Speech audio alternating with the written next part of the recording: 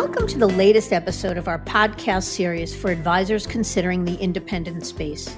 Today's episode is how the freedom to communicate during a crisis translated to 4x growth for this ex-Morgan Stanley team. A conversation with David Bahnsen, founder and managing partner of the Bahnsen Group. I'm Mindy Diamond, and this is Mindy Diamond on Independence.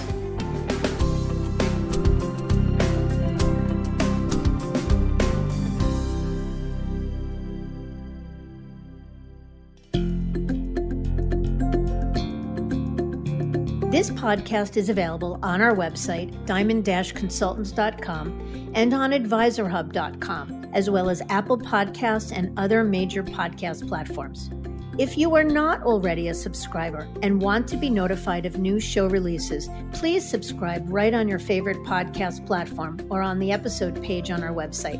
And if you find the content in this series to be useful and know others who could benefit from it, please feel free to share it widely. Everyone is searching for a secret sauce. That is, the best practices to deploy during this crisis that will ensure success now and into the future. And as we've had the honor to share many stories from independent advisors in this series, we recognize a common thread amongst them. That is, how valuable it is to be able to communicate with their clients freely and creatively. Something that's become even more important during these unsettled times. My guest in today's episode, David Bahnsen, is the quintessential example of how to weather a storm and thrive. He practically wrote the playbook in 2008 for how to grow a business during a financial crisis and finds himself referring back to those same practices today. David and his Newport Beach, California-based team left Morgan Stanley in 2015 in search of greater freedom and a less conflicted environment. Now, 5 years later, he's grown exponentially from managing $600 million in assets when he left to over $2 billion today. And he added a New York City office as well. David is a contributor to the National Review and Forbes and a regular guest on CNBC, Bloomberg, and Fox Business. David also publishes his own blog and podcast series. He will share with us his firsthand telling of the Breakaway journey, the pushes and pulls that started them on their way, and ultimately what they've found on the other side. It's a story he surely shares best, so let's get to it.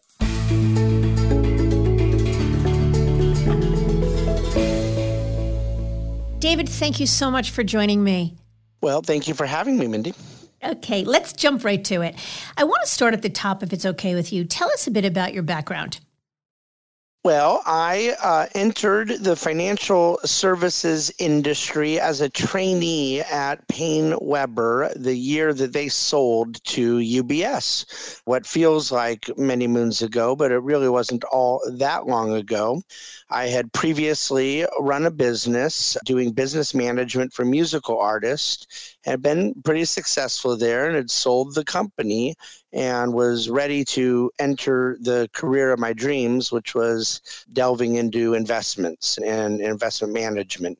So I spent 6 years as a sole operator at UBS and eventually got recruited away to Morgan Stanley. And that was where my book really kind of exploded through the financial crisis, just took advantage of the very difficult period we were all going through to really reach out to those who were affected and lay out a kind of different value proposition than they were used to, and it was quite successful. So I spent the bulk of the first 15 years of my career at UBS and Morgan Stanley, had a wonderful time there, and now here we are. So that was my background in financial services.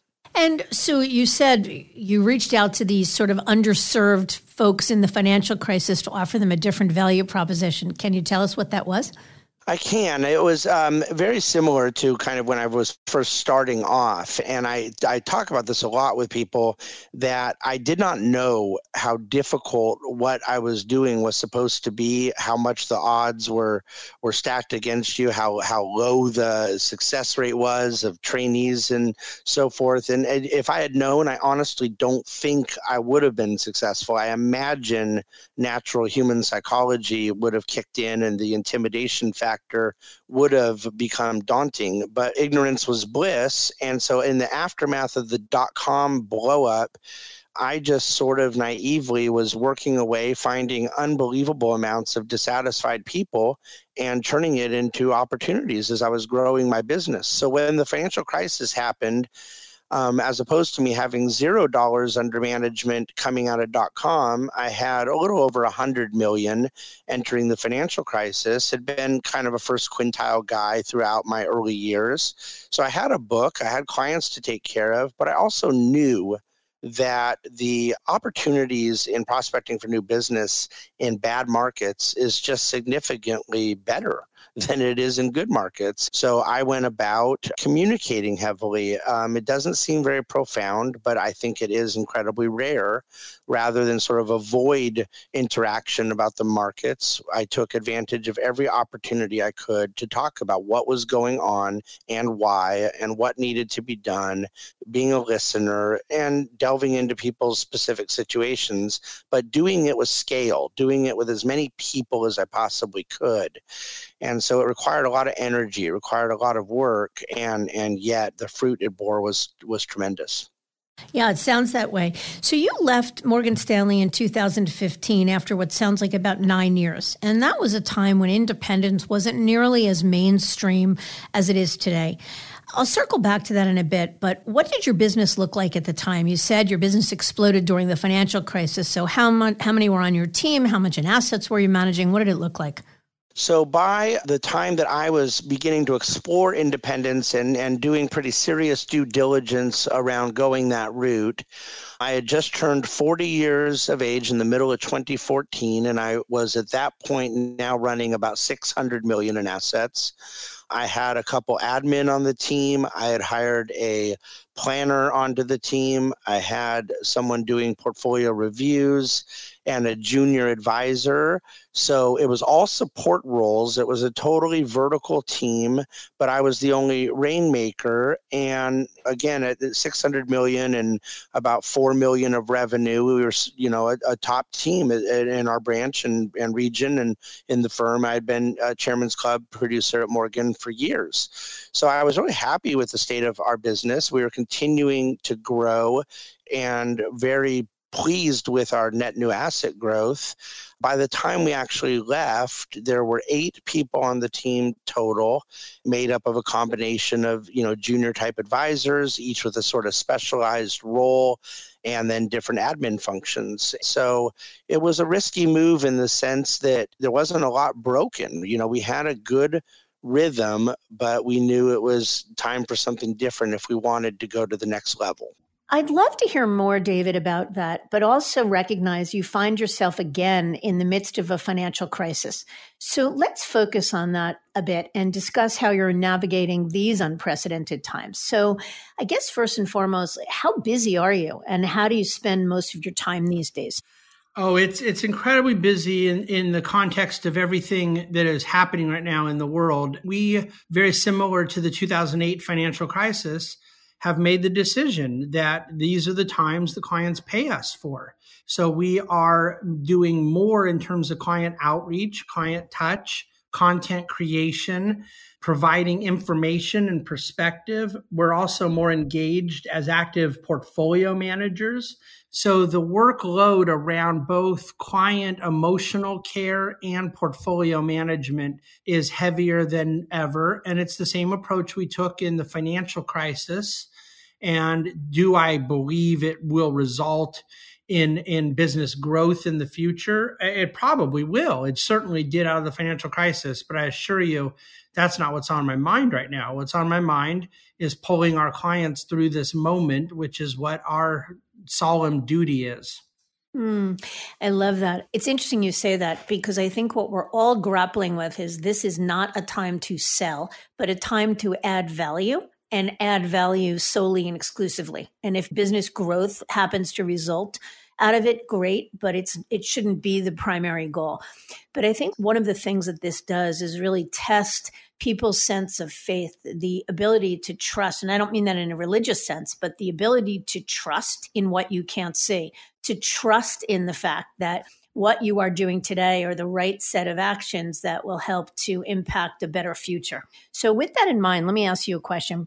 Other than over communicating, what other best practices did you employ in the 2008 crisis that you are finding relevant today? Well, one of the things was the just sort of day-to-day practical application of what that client touch means.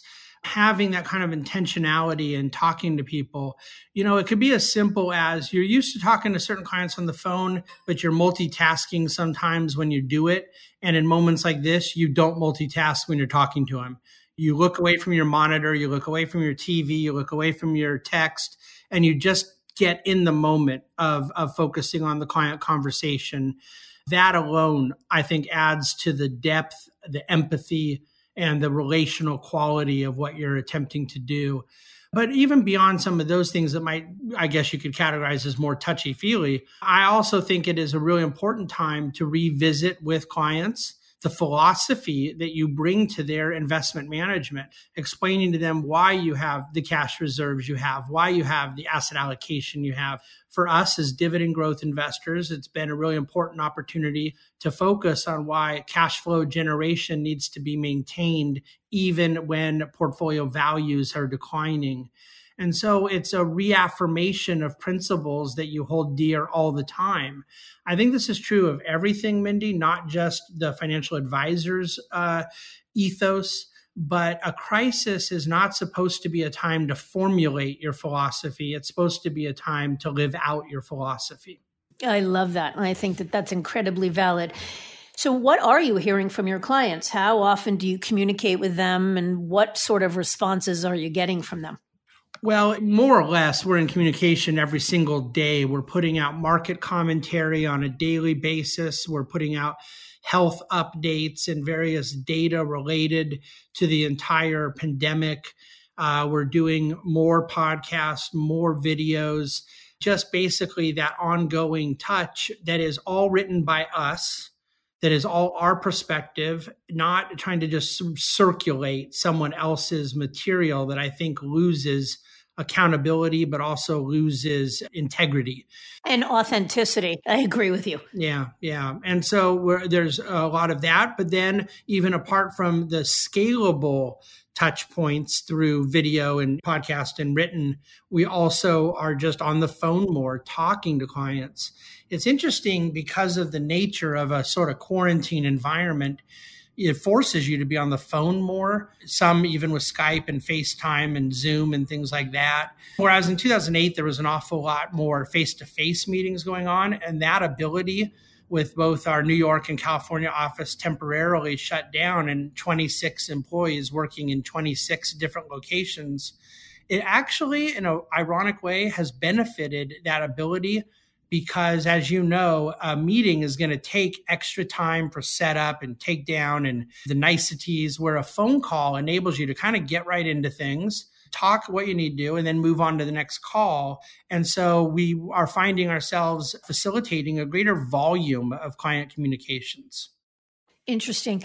And in terms of client responses, I've been hearing from a lot of the advisors I'm talking with that early on, the first week this began, clients were really, really scared, panicked in a lot of cases.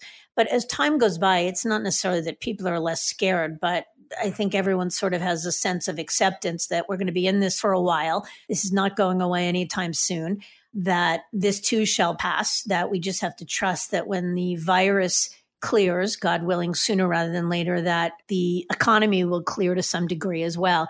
But what are you hearing from your clients, and how have their responses changed throughout this crisis? Well, it's a mixed bag. There are certain clients that I think were with us through the financial crisis that have sort of reiterated the things they learned at that time. There are obviously a lot of investors. If you look at kind of the baby boomer demographic, they've lived through 4 market swoons of drama in their adult life, from 87 to 9/11 to the crisis to this. And so there's a little bit more endurance than maybe a lot of investors had. We are definitely finding our younger clients are having more problem with this. Many of them have never seen a market decline. And I believe the number is 57 times since the financial crisis that we dropped from 2 to 10%. And 57 out of 57 times proved to be a buy the dip moment. And this did not. This became something much more significant and much more violent. And so it's providing a need to provide historical context and reinforce evergreen behavioral principles. I love that. David, I know you're a media personality and typically do a lot of creative communicating with clients and prospects during more normal times. So what kind of things are you doing now other than phone conversations relative to marketing and communication? And the word marketing I don't mean that in a salesy standpoint. I just mean in terms of a client and prospect communication standpoint. Yeah, like one example, which happened to be designed by my wife, who serves as our director of client experience, was just doing little 2-minute videos that seek to answer more high-level questions about what should I be doing now? What level of cash should I have on hand? How do I manage the risk level with our desire to repair the portfolio? And those shorter videos that we then use social media to distribute and that sit on the home page of our website carousel, they've been very, very well received.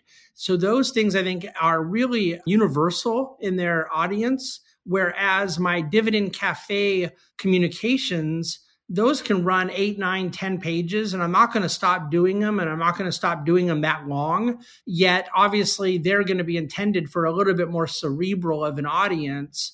And so I think it's provided us the ability to be creative in how we generate content for everybody, all comers.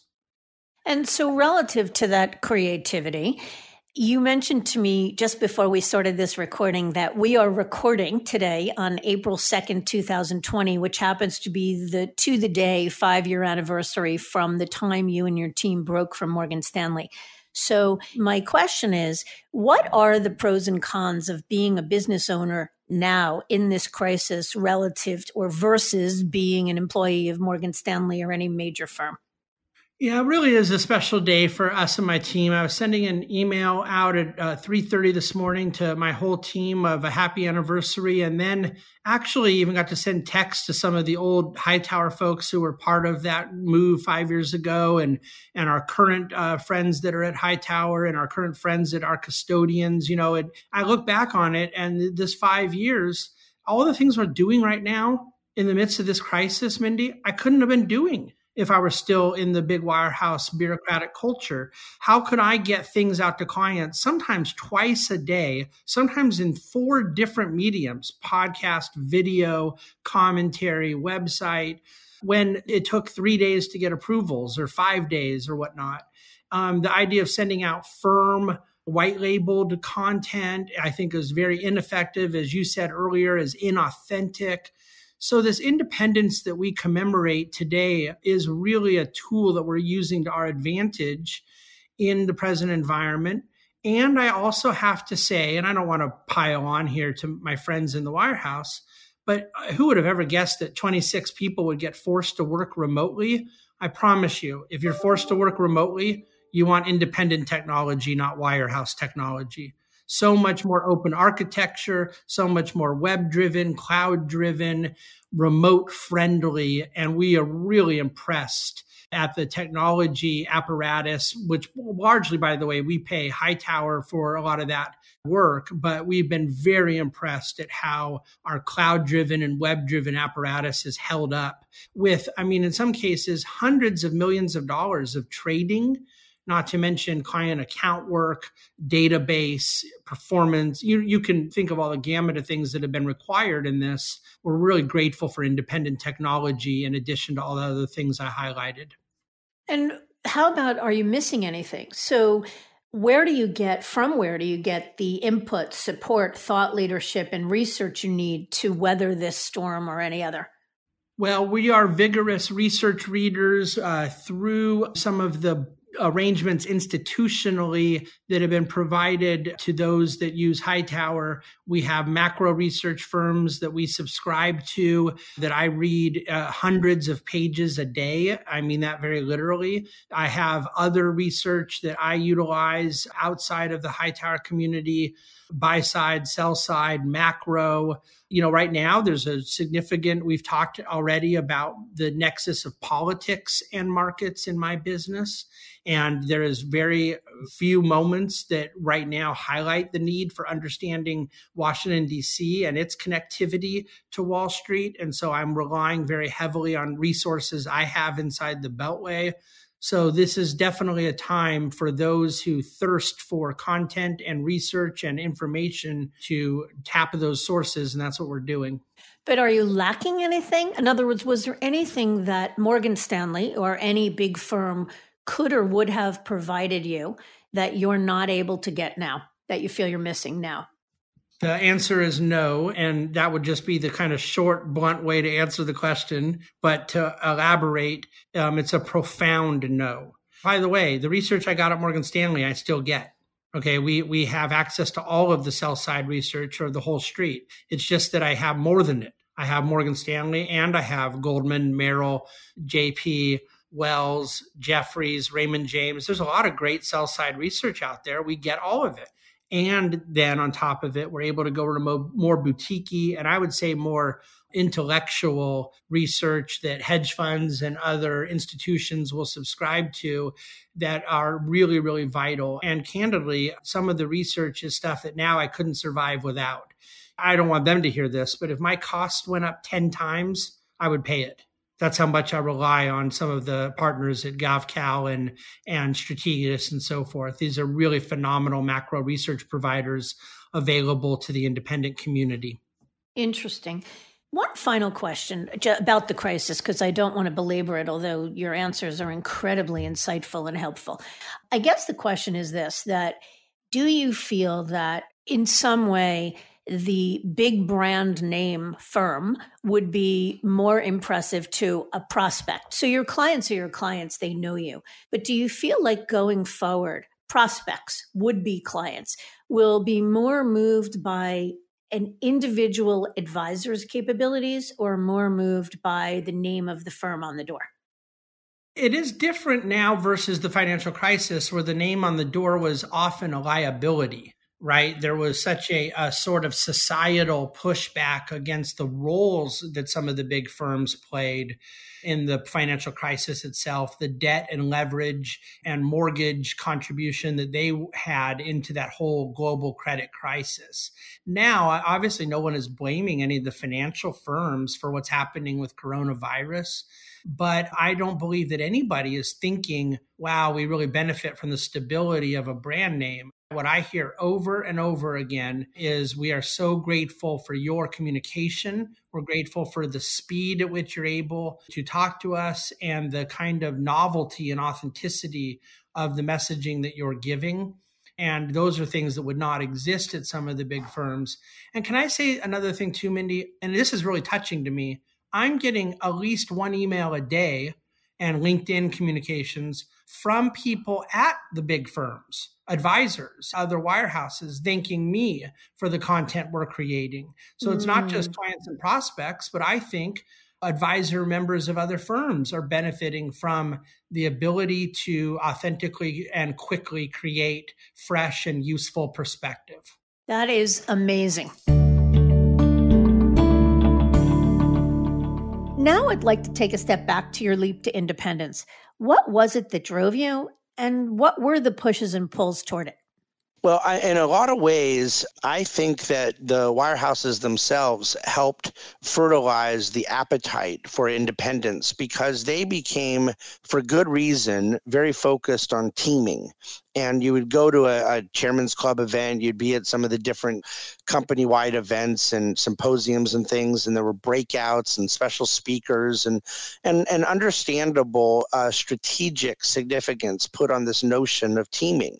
So you would taste a little bit what the idea of maybe having a brand was supposed to be and having a division of labor and being able to hire and fire people and create more of a business-like feel.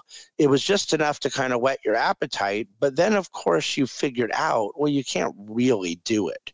You can't really title people what you want to title them, and you're subject to the company's HR, needs and requirements. The budgeting levels were highly regulated. It was not as entrepreneurial as it needed to be, yet you kind of at that point had a little bit of an itch for being more entrepreneurial. And so that was really what started pushing me into exploring it more was, do I actually want to run a business? And if I do I want to kind of fake it in a team structure at a wirehouse, or do I want to really actually go run a business? And obviously, I opted for the latter. Yeah. So for perspective, let's jump forward to what the business looks like today. How much in assets does the firm manage, and how many partners and support staff are there today? So we are at 25 people that are actual employees of the organization. That includes our partners. And we are at $2,250,000,000. So $2.25 billion in assets that we are actually under management, real, hard custodied assets. Amazing. And so, yeah, it's really been an amazing growth journey over these last 5 years. It does represent a quadrupling of the assets that we moved out of Morgan Stanley at the time that we left. And then as far as the personnel, we were at 8 and now we're at 25. So obviously a little bit more than tripling of our headcount as well. Which is extraordinary. So what do you think? It begs the question, and I want to get back to what version of independence and who you chose as your partners and all of that. But I must ask you, what accounts for that almost 4x growth in assets? And is it growth that you think you could have achieved under a Morgan Stanley umbrella?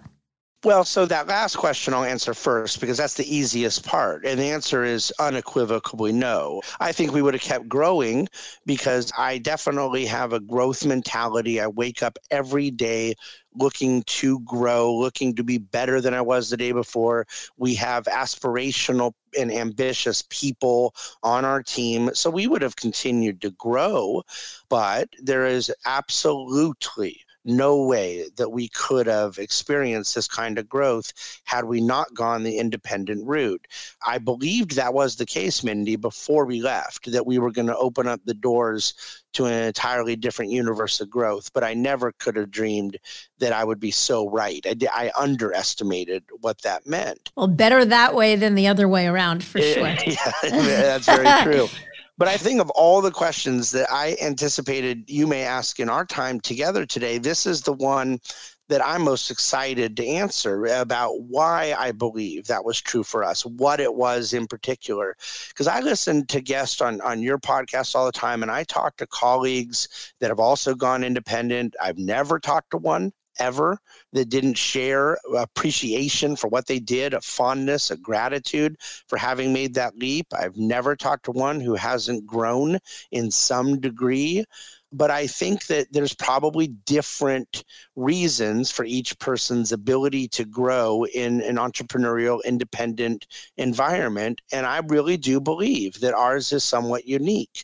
What is shared in common, the common ground that all folks who leave a wirehouse environment to go independent have, is itself the freedom. And where that freedom leads to business growth could be different things for different people. Having, a better margin in your business to spend more on marketing. That could be an explanation for some people. Just simply getting away from a conflicted environment, having certain prospects that were never comfortable with your brand name that now become so. All of those things make sense to me. They're all legitimate. But in our case, content as a service was always at the core of what we were doing. And there is nothing that was more constricted at a wirehouse than your ability to create content. And there's nothing that we have more freedom in now than our ability to create content. So we were driving interest in the communities that we serve. We were generating awareness of who we are and our message via the content we were creating. We were trying to demonstrate competence and likability in our circles of influence. And we did that at the wirehouse. But once we went independent, all of a sudden we could do it exponentially. And that was, to me, the primary driver of our growth, is the enhanced freedom to be a messenger of original and thoughtful content. I believe it's been something that I never could have appreciated how significant the independent world facilitated. So I'm fascinated by that, partly because that's exactly my philosophy in growing my business. I started sort of writing, not because I was some marketing genius, but because I liked writing and had something to say. The fact that people started reading it or listening to a podcast was sort of cherry on top. So I'm fascinated by it. And I couldn't imagine living in a world where I was limited or restricted from sharing my thoughts because some corporate overlord said I couldn't. So I get that totally. What are the forms, the platforms that you use to distribute, to be the messenger of thoughtful content? Well, of course, we are big users of social media, but I don't think that social media is necessarily the primary platform. It more tends to be distribution to that underlying platform, very web-driven, very white paper-driven. It's a combination, though. We kind of take a multifaceted approach. I've written 3 books since I went independent. I've written every word of every book myself. I've written every word of every blog post, Facebook post, weekly market commentary, podcast. Everything that we do is fresh and original content. I have partners that have their own creative properties. My partner, Kimberly Davis, runs something called The Fiscal Feminist. It all stems from her originally. And I don't have anything negative to say about those who choose to use ghost-written content or to kind of, white label other thought leadership. I can understand why some may choose to go that route, but it isn't us, and we're never going to do it.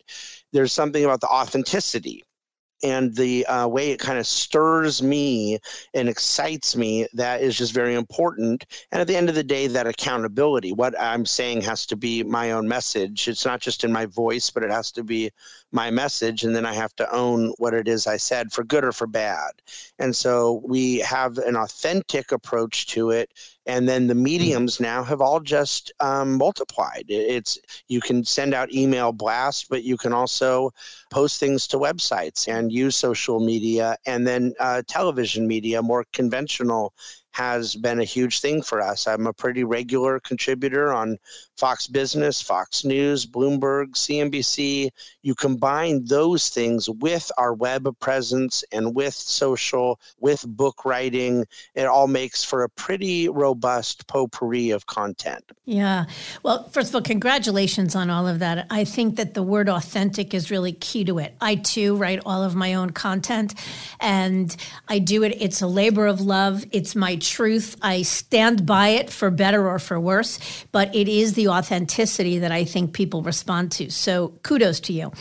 Let me back up for a second. You talked about leaving Morgan in 2015, and it sounds like it was a decision less because you were in pain, less because it wasn't working, and more because opportunistically you wanted to be able to do things that you couldn't do under the Morgan umbrella or in that environment. And it doesn't sound like it was Morgan specific, it was model specific. But when you left Morgan, I know you chose to join Hightower. What were some of the drivers, if there were any, to leave Morgan? And then why Hightower?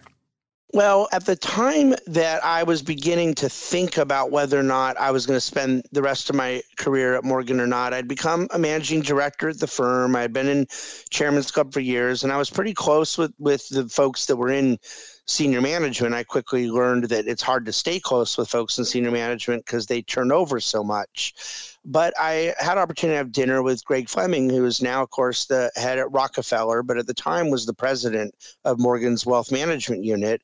And I was in New York and we had a dinner together, and I asked him, well, obviously without giving him any inclination of what I was thinking about, but I asked him what he thought was the underlying key value proposition, the single differentiator that he would use to explain to someone why they ought to be at Morgan versus some of the other firms, recognizing that, of course, there were great big firms out there that had an awful lot of capabilities. They had brand names, they had technology, they had a vast array of capabilities from the Merrills and UBSs and Morgans of the world. What would make, in his mind, Morgan that differentiator?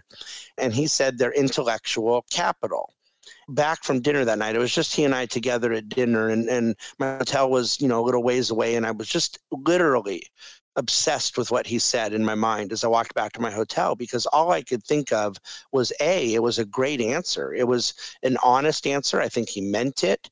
It reached to something that needed to be said, that you would like to think your firm had greater intellectual capabilities in what is meant to be a very cerebral industry. There needs to be high quality competence and thought leadership coming from those that are stewarding client capital. And yet it just haunted me how little it appealed to me, how I didn't use their intellectual capital. I didn't find their research particularly vital to my business. And so I was here with the president of the company telling me what the key differentiator was for the firm I was ready to spend the rest of my career at and had a significant amount of my net worth tied up into. And all I could think about was that their best answer didn't really have any cachet with me. And that kind of put me over the edge to take that leap to go forward and begin really vigorously exploring what independence would look like. Interesting. And I know you have a unique relationship, or a somewhat unique relationship, with Hightower. Can you tell us a little bit about that? I can. So we have a very close relationship in the sense that it's very friendly. I have a lot of respect for their senior management team now. The new folks that have been brought in since their latest investors came in, I think are really high caliber people. But in our case, we have a company called the Bahnsen Group, and Hightower does not own any part of our company. We run our own finances, our own accounts payable. We have our controller here on site, it's an employee of our company, and we don't brand with Hightower. The name Hightower is not at all part of our public persona. And there are plenty of other teams in the Hightower community that brand away as well. And so I think that Hightower has done a very good job responding to the marketplace to say, we're not trying to create a mini wirehouse. We want to be a facilitator for independent-minded advisors. And if there are some who want to have a sort of collective branding, we'll facilitate that. But for those that maybe don't see a benefit in it, we'll facilitate that as well.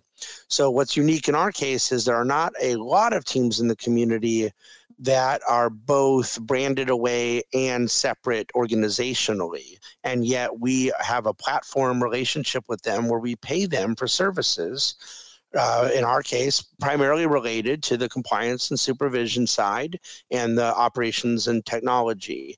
And we think that those are more or less the only areas that I don't have any desire to do myself whatsoever, that I'm least capable of doing, least resourced in doing, and therefore it represents the lowest hanging to hire someone like them that has scale and can go about doing it with ongoing subject matter expertise and progress and regular development.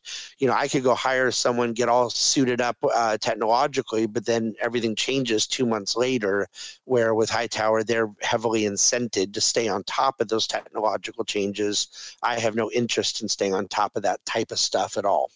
So what, you have your own ADV is what you're saying?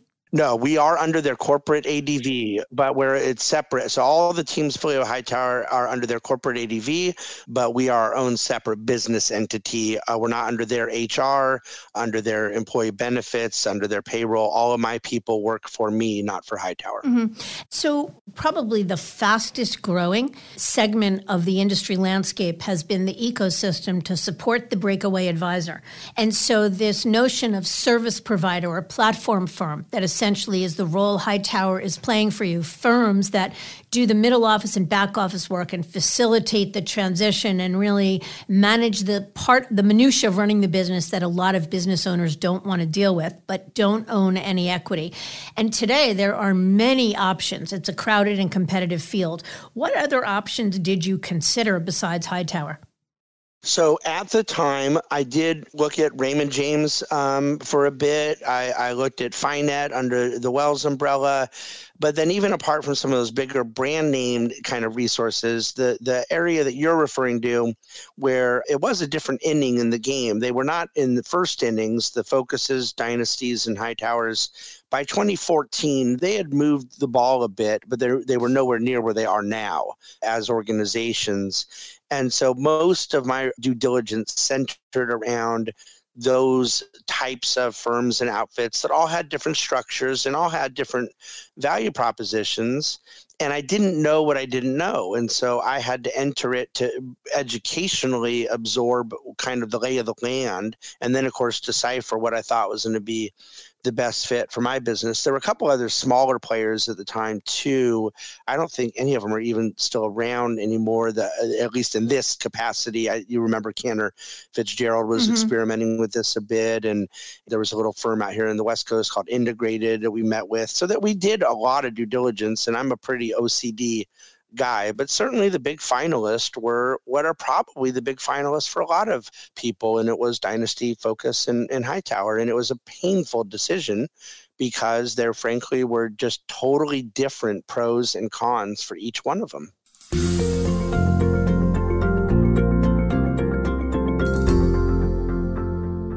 In the final analysis, most advisors say to us, boy, if I could mush together the best of choice A and the best of choice B and put them together into one, that's the firm I'd go to. Unfortunately, you can't do that. So in the final analysis, it's really about determining what is most important to you and then choosing the right firm based upon what's most important to you. And knowing you're going to need to be flexible to some degree, there will be some give-ups. Absolutely. And you're so right. I think Mindy said that exact line, that if I could just get a fourth option that took this and this from option one and this from option two and down the list, that I would end up with that perfect kind of Mr. Potato Head strategic partner, for us to do this. But I am very glad that we made the decision we made. I had to make the decision based on what I knew at the time, what I understood at the time. And of course, you learn things as you go. And, I've said several times, are there people out there that don't use a strategic partner? They don't need their capital. They don't need their transition support. They don't need technology support or other services. They can just go put a shingle up and kind of make the move. And I think that there are. And yet, in my case, whether or not that could have proven to be a really good decision for us, it doesn't matter because I wasn't going to do it. I wasn't ready to make the leap without a partner, without someone that could provide that assistance. And so from day one, we were not looking as to whether or not we were going to have a partner. We were looking, who was that partner going to be? Well, you were self-aware. You knew what you want, how you wanted to live your life and what core competencies were yours and what wasn't. And you leveraged what was available for the parts that you didn't want to get involved with. That's what it is to be a smart business owner. So I think you did the right thing. I'd love to pivot, David, to ask you or to sort of raise, we obviously are in traffic with so many prospective breakaway advisors. So these are advisors that, like you, sitting at any one of the wirehouse or major regional firms and looking at independence and see that certain aspects of it is very appealing, and most of which is to have more freedom and control. But there are many things that they worry about as well. And from where I sit, some of them are valid and some of them are probably more based upon myths than anything else. But I'd love to run them by you if I can. Sure. Okay, first one. Many believe that they need to be a serial entrepreneur. I joke, they need to be Mark Zuckerberg or Bill Gates in order to make the leap. Would you characterize yourself as such an entrepreneur? And what role did the entrepreneurial mindset play in your decision to go independent? Well, no, I wouldn't classify myself that way, but I think that as I have delved into it, I have appreciated more and more the responsibilities of being an entrepreneur and, of course, the upside and the privileges. I'm grateful that I'm in an entrepreneurial position now, but I do not think it is some sort of DNA or higher calling that you have to make the leap. I think it has to start. And I know this sounds somewhat self-righteous, but I believe it so much, I don't care. I have to say it. It starts with whether or not you honestly believe you're servicing your clients the best way you can in your present situation. And I believe for a lot of people, they likely know that they could be servicing their clients in a far better way in a more independent fiduciary environment. And so once you start with that as the primary driver, there's all kinds of things you can focus on as other advantages. The freedom that is important in an entrepreneur. I cannot now even comprehend having to get permission for different things that I used to have to get permission for all the time. It is an incredible blessing that I can just do the things I need to do to run my business, to run my team, and most importantly, to service our clients. So yeah, I don't agree that someone has to have this sort of entrepreneurial dream inside of them, but I do think that they will end up appreciating the freedom aspect that comes with it. Yeah, I happen to think you're 100% right. And I say to the advisors we counsel all the time that it's less about being Bill Gates and much more about, do you believe that you as a fiduciary are truly best able to service your clients where you are? And what happens often is people don't know, you said it yourself, you don't know what you don't know. So very often until someone goes out and explores what it means to be independent, whether it be listening to an episode like this where they're hearing from somebody the horse's mouth, or whether it be going out and actually doing the exploration and talking with custodians or the like themselves, very often they think they're perfectly well situated and they're able to do the best they can. The problem and the conflict comes in for many of these folks when they begin to go out and explore. And once they see that there could be a better way, you can't unsee it. Once you see it and you know that there's a better way, that there's a less conflicted way. And it doesn't mean that that's true for everyone, certainly not. But many advisors that look at independence can't unsee it. They can't unknow the fact that there is, in fact, a better way, that a client can be better served, better communicated with, better priced, have more freedom, have better investment options, et cetera, elsewhere. And once that happens, it's hard then to really stay complacent as an employee. Would you agree with that? Oh, I agree completely. And I think that once you get a taste of that as it pertains to clients, you're also getting a taste of it as it pertains to two other stakeholders that are very important. That is prospects, and then that is your own team. And I would focus on that third aspect because I met a lot of senior wirehouse guys that cared about their CSA, their administrative support. They cared about their juniors or their planners or their analyst or whoever they kind of had around them. But see, now I have the ability to affect bonuses, to affect ownership structure via equity and partnership, to totally customize an incredibly generous benefits plan, profit sharing plan, parking benefits. We have a very lovely office in New York City, which was another thing I could never do at Morgan Stanley, by the way, open up a second office and eventually I think third and fourth offices. You get sort of an expansion capability in the independent environment as opposed to just being a wirehouse employee. But once I got a taste of how I could really better care for my team and their careers, I could never look back on that either, where you always sort of lived with the reality at a wirehouse that they did not work for you. They were a W-2 employee of a firm and they could be reassigned. They could be shared with someone else. They reported to someone different than you.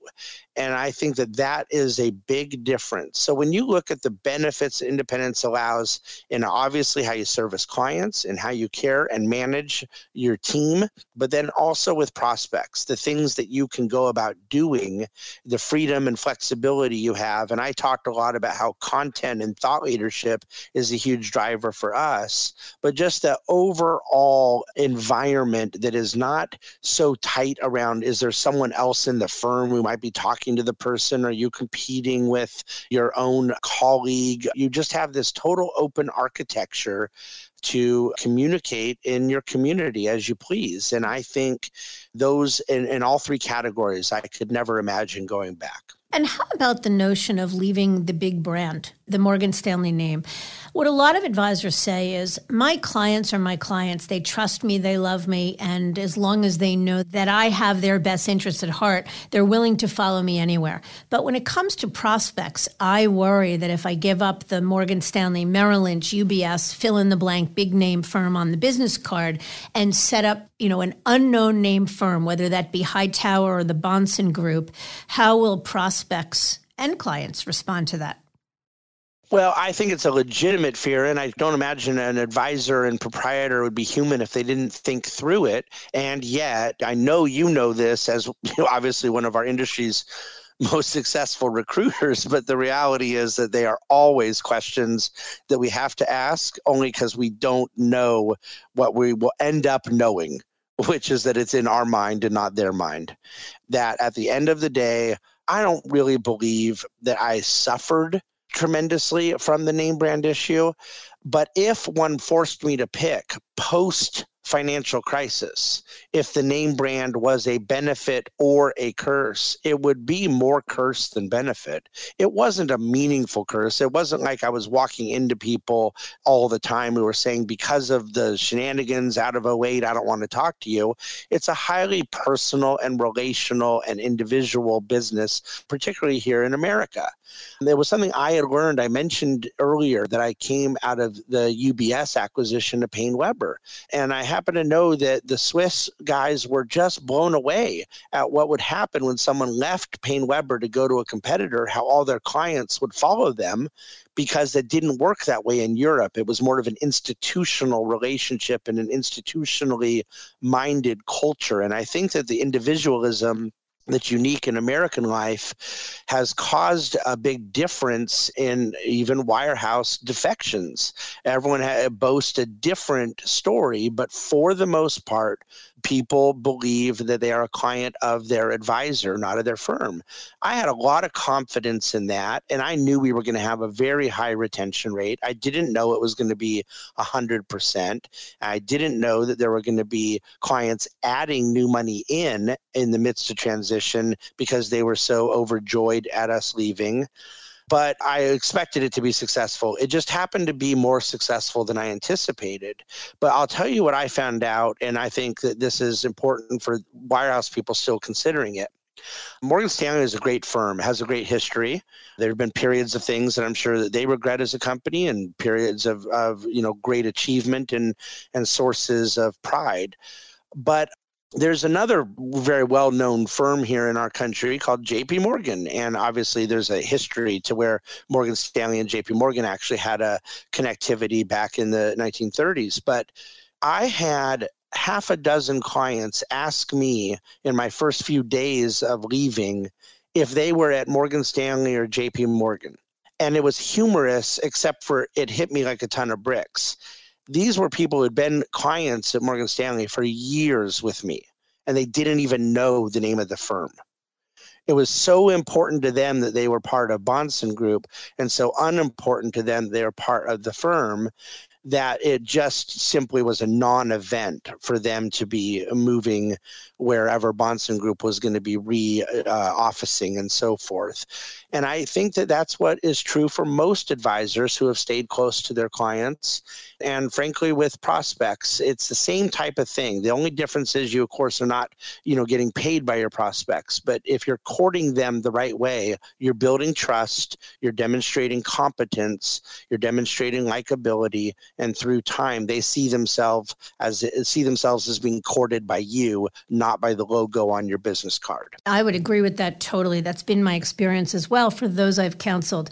But I think success in that comes down to being able to convince the client or let the client know, prospect know, that it won't cost them anything, not only in terms of cost, whether it be a tax consequence in having to move a position or additional fees, but also cost in terms of sacrificing platform or technology.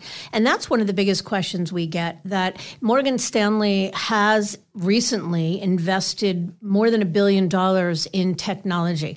And so one of the questions we get a lot is, how do you as a standalone advisor even think about competing with the technology at Morgan Stanley? So I guess the question is, from a technology and platform perspective, do you feel like you've had to sacrifice anything? Has there been any downside to it? No, and I can't imagine anybody in my shoes would say anything different, but it is not just simply that I haven't had to sacrifice. Like, that would not be my answer. My answer would be that it's been an overwhelming positive, which is different than saying there hasn't been a negative.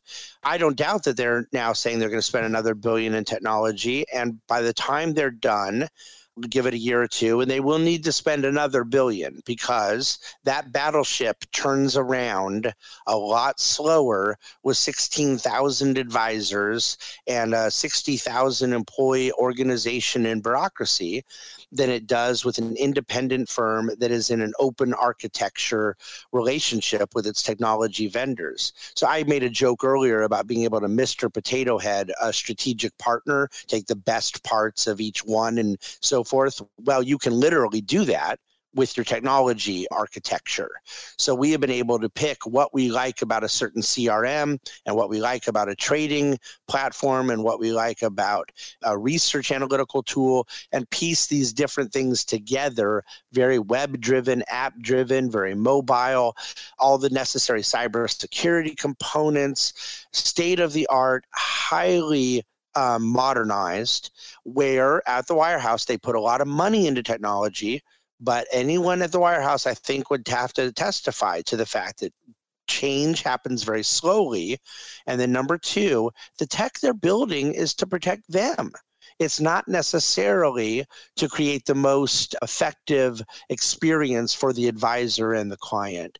And so for me, the technology is a huge selling point for independence. I can't believe how more digitally progressive we are as a firm than we were 5 years ago. And what about, does it ever feel, or did it ever feel like overwhelming? Drinking from a fire hose is, how do you sift through then all of the tech providers, platform providers, vendors? Isn't it just easier to have somebody else pick and choose and say, here's what you're going to use?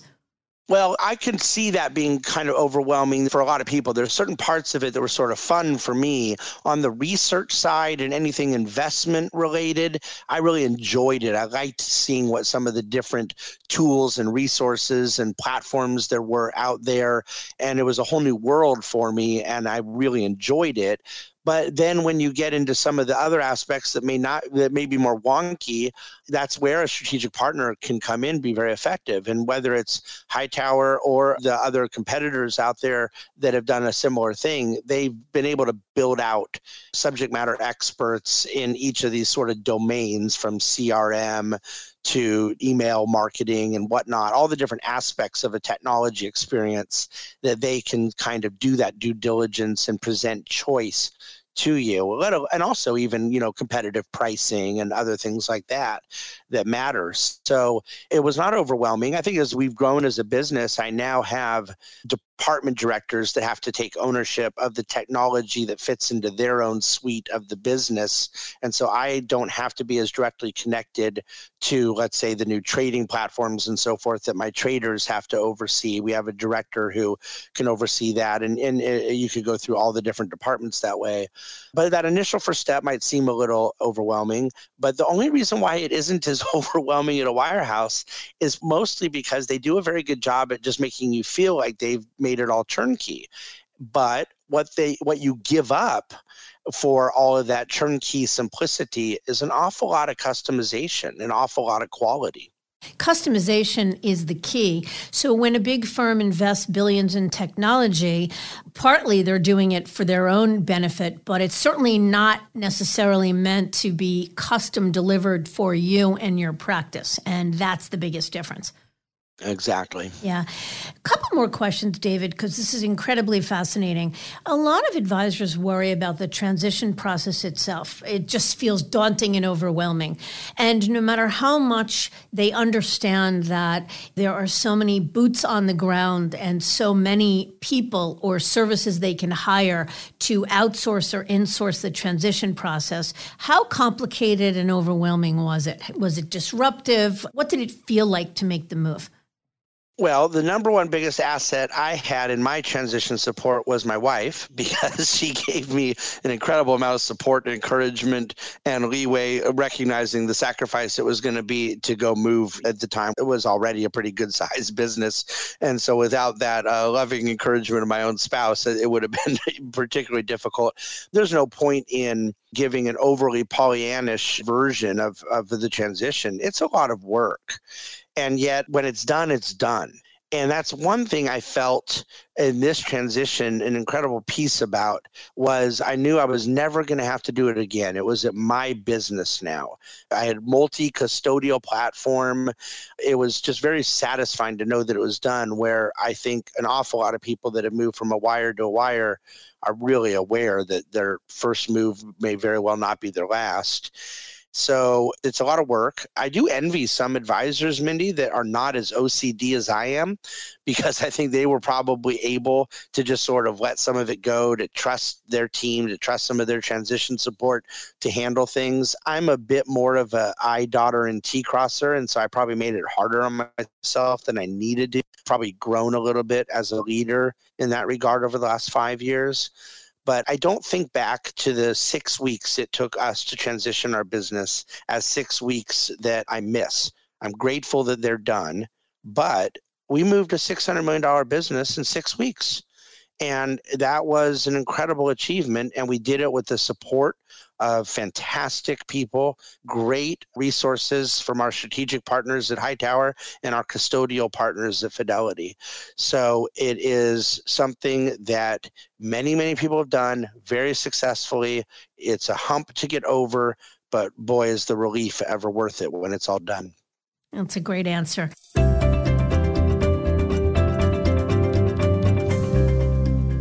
One more question. So what about the future of Bahnsen Group? What are the longer range plans for the business? Any M&A on the horizon? Where do you go from here? We effected our only M&A transaction in company history last year. And ironically, it was an individual that you once recruited out of Merrill Lynch to Hightower. And he ended up being kind of on his own P&L at Hightower and interested in some succession planning. And we partnered up through the Hightower community. It's a great aspect of our relationship at Hightower, is there's a very fraternal relationship amongst a lot of the different advisors. We have a close community, and we're, I think, primarily very high quality practitioners. And so there was a small entity in Connecticut looking to partner with a larger group, and I had no interest or need in going out and proactively pursuing inorganic growth. But this opportunity seemed to make sense for his clients, for his succession planning, and it was strategically complementary to our business. So we funded the deal ourselves. We acquired that business and now have, I think, some tremendous new client relationships and a tremendous new advisor who is, at least until his retirement, an employee of the Bahnsen Group. I don't have anybody in my company who's out looking for those opportunities, but should they fall in our lap or should something just organically unfold that makes sense, we're now very open to using our balance sheet and our capabilities to do accretive growth. Yeah, well, and I think that happens to be the smartest way to look at it, that you're not looking to grow for growth's sake, but if the right opportunity comes along, whether you're looking at it or not, you'll always keep an open mind, and I think that's very smart. David, it sounds like you've built a hell of a business, and you're only getting started. It's incredibly exciting. I'm honored that you've shared the story with me, and we look forward to hearing more from you. Well, Mindy, thanks so much for having me on, and thanks for all the work you're doing with this podcast. I never miss one, and I really appreciate all the support you give to our industry. Thank you.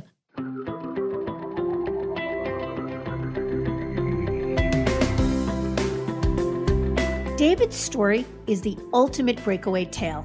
The freedom, flexibility, and control that independence has afforded his business has certainly translated into extraordinary success, and actually provides a template for how best to navigate a crisis and manage a thriving advisory practice regardless of market conditions.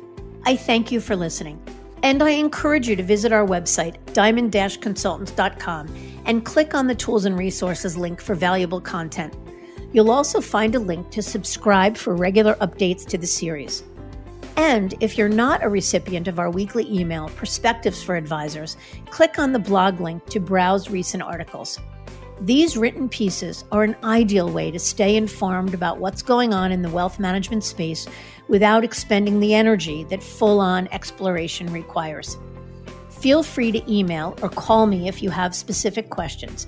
I can be reached at 908-879-1002, and these days by cell at 973-476-8578, or always by email mdiamond@diamond-consultants.com. Please note that all requests are handled with complete discretion and confidentiality. And again, if you enjoyed this episode, please feel free to share it with a colleague who might benefit from its content.